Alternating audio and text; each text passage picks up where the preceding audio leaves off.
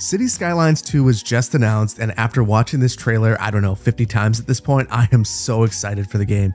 I've had access to this trailer for a couple of days now, and I've been coming up with lots of crazy theories about what might be in this game based upon this trailer, and I can't wait to share it with you. Let's jump right in and we'll take a look. First of all, I love the analogy that they're drawing here between the growth of the natural environment and the growth of the built environment. I think it's really awesome. And I want you to pay attention to the music. I think that the composer of the soundtrack for Cities Skylines 2 could be Ramin Djawadi. Now, this is the person that put together the soundtrack for Westworld, for Game of Thrones, Gears of War 4 and 5. Just an absolutely amazing composer. I'm really looking forward to hearing the rest of the soundtrack. I hope I'm right about this one. To start from the beginning. And we see this wonderful desert scene. Now, I want to stop here, and I know we are at this point 17 seconds in, but I'm going to go down a huge rabbit hole. This is Colossal Order telling us something huge. They're telling us the game engine that they're running for Cities Skylines 2. So this is the linchpin of all of it, this golden gas station. So I saw this and I thought, wow, that sign's really, really clear. That must mean something. Now, I know it says not actual gameplay, but that doesn't mean it's not the actual engine. So I Googled this and I ended up finding this video by Joachim Stigson. He created this asset as a demo of what Unreal Engine 4 could do in terms of realistic buildings and realistic lighting. I downloaded Epic Games Launcher and I downloaded the Unreal Engine, and look what I found. The desert gas station, you can buy it for $40. And this supports Unreal Engine 4 and 5, including the newest 5.1. So this set me down another rabbit hole. I wanted to know the differences between Unreal Engine 4 and 5, what makes 5 so much better. So I found this video by Unreal Sensei where he goes over the 5 things that make Unreal Engine 5 so important. And this thing's gonna have a huge impact on the game. First of all is the new Lumen engine. And what this basically does is provide bounce lighting. Rather than rendering the light on the textures, it'll happen dynamically. And generally lighting is just gonna look a lot more realistic in the game. Next is Nanite, which this is probably the biggest change that I'm most excited about. It provides dynamic level of detail. What this does is actually gets rid of loads. So you know what loads are. You're zooming into the map and all of a sudden the tree changes because you get the more detailed load. What the dynamic level of detail does is you always see the polygons that make up a particular object in the game, but they dynamically deform. So if you zoom out, you're going to see fewer polygons in a particular item. And if you zoom in, you're going to see all the polygons. So this is going to be game changing. It will look clear no matter where you are. No more popping. It also comes with metahumans, which will allow the generation of really realistic looking humans. Hopefully all of them will look different, so there won't be quite so many Phillips. And then they have the Quixel Bridge, which is where I actually found the desert gas station. So a ton of assets that you can bring into a game that look realistic. But the real big thing in the Quixel Bridge is mega scans, which are real scans of real objects in the real world.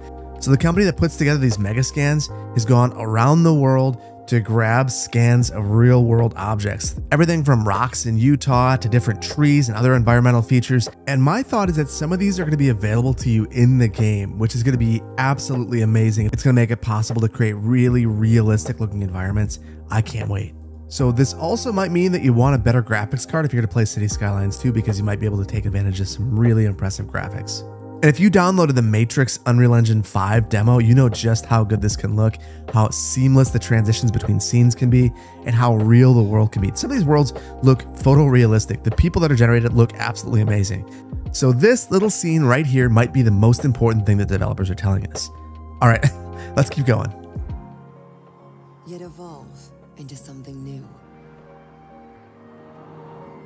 Okay, this is really interesting. Oh, stop right here.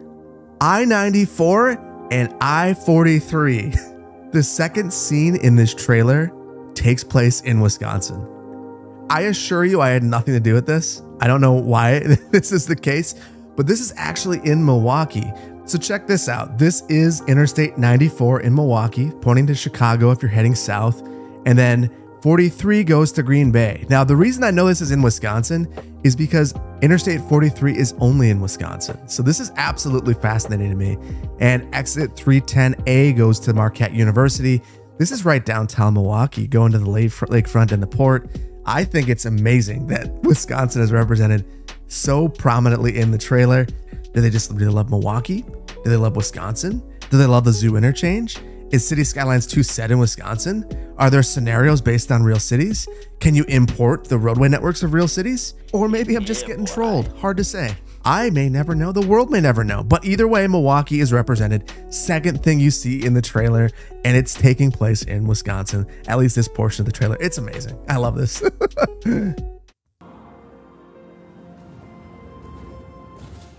So then we see this scene, which is a super detailed roundabout, which makes me wonder if we're going to have more control over traffic management.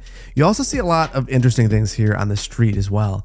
You see an urban cafe and what looks like a mixed-use building, and it's just a lot of traffic control. So I think we're going to have better traffic control features in the game. This city has a story. And you can tell there's a story. So I want to zoom around here a little bit.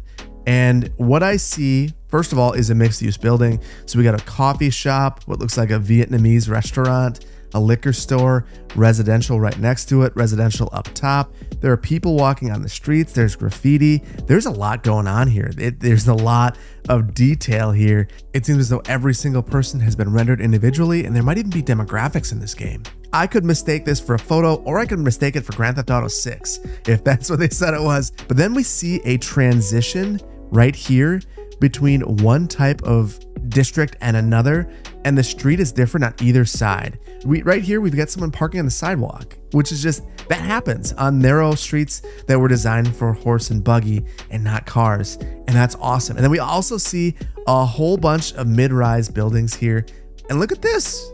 This is Madison Square, I'm guessing. I don't know. It feels like there's some discussion of Wisconsin in this. I'm just gonna say it. These also have a very traditional building style. This looks like a traditional bank, some traditional residential with ground floor retail, which is really cool to see. And one more thing, I see a speed hump here, which makes me wonder the level of detail we're gonna be able to get into with traffic management. And if safety is a thing, because you wouldn't have a speed hump unless you cared about speeds and safety. Created by you. Now look at this. This looks totally photorealistic. And then we get into the weather mechanic here, which is pretty outstanding. The rain, the effects it's having on the camera. This looks real. Like it looks like the water's actually pooling. I don't know if we're gonna have some sort of mechanic where we're actually looking at storm, but look at the level of detail here. The wires going across, showing the power lines. We've got people again parked on the sidewalks, bike racks, bikes left strewn about in the street, garbage. There's a lot going on here. This is a city that's teeming with life, and that's what they want to show you. And then we get underwater and we get to see this. This to me looks like the future. So it makes me wonder if a SimCity 2000 style game time progression exists in Cities Skylines 2. Is that why these buildings look so futuristic? So there were a lot of comments when the Airports DLC was released that a Ports DLC should be coming as well. And I'm thinking we don't need it. Look at this. It looks like there are detailed ports already that are potentially coming with this game. There's so much going on in this picture in the water. And it looks like the water is really activated and it's beautiful. Look at the rippling, and we've got a bird, some seagulls. They're going to maintain their presence in the game. Shape the future. Look at the clouds and moving too. And this is the most exciting part. I think this all but confirms dynamic seasons, which is amazing. I'm also noticing we've got One World Trade Center back here. And again, a skyline that looks pretty modern and futuristic. I think we're actually starting to see some of the game models that might be in the game for some of the high density buildings. And look at these tree models, absolutely amazingly detailed. You're seeing right here some weeping willows, one of my favorite trees. Absolutely beautiful. Expand way up high and bring life to your creations. So taking a look at this to me looks like there's some familiar buildings. It does make me wonder if some of the character of the original Cities Skylines is going to be brought into Cities Skylines 2 by way of some of the vanilla assets. New worlds to explore and pursue. Airplanes. We're going to have airplanes and airports in the game. You heard it here first.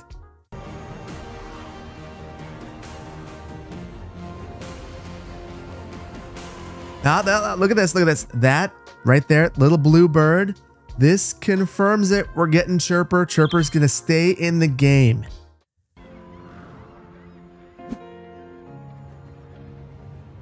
couple of interesting things to notice here. First of all, there are construction workers and things are happening. I noticed this in a couple of points, but I'm wondering if there's going to be some sort of feature where you can customize certain types of infrastructure, the look and feel of it. And if you could do that, create signature infrastructure pieces, you can make every single city that you create feel really, really special. Here, you are the visionary.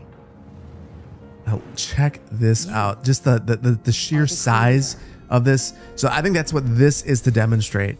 First of all, I see a couple of things. I see it's kind of the Manhattan sort of outline here, even though Manhattan clearly is not anywhere near the mountains.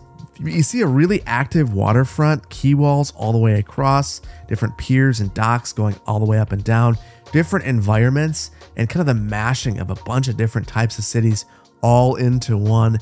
Your imagination is the limit. You see some of the utilities, monster campuses right on the coast. I think what they're saying is that this game is going to be huge. As big as the 81 tiles unlocked maps were in Cities Skylines 1, I fully expect seeing this, that this is going to be even bigger. And I'm here for it. I'm here for it. And I think that this game absolutely is going to be killer if the trailer is any indication of what's to come. What do you think? Do you think I'm totally off base? Do you think that I got some of these guesses right? What do you think is going to be in the game based on what you saw in the trailer? Are you as excited as I am? Let me know down in the comments. Thank you so much for watching. If you like this video, please hit the like button. If you're not subscribed, please consider doing so. And if you enjoyed this video, why don't you check out one of these other videos that's on the channel? You might enjoy that as well.